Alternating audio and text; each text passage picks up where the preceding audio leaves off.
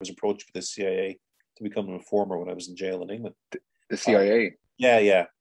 Well, he said he was CIA.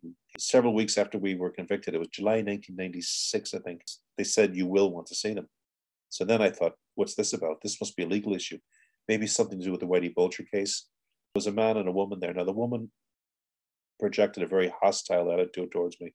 I reckon she'd have burnt me at the stake. You know, the other guy, then a big smile, and he reached out and shook my hand, and he says, John, I'm with a different agency.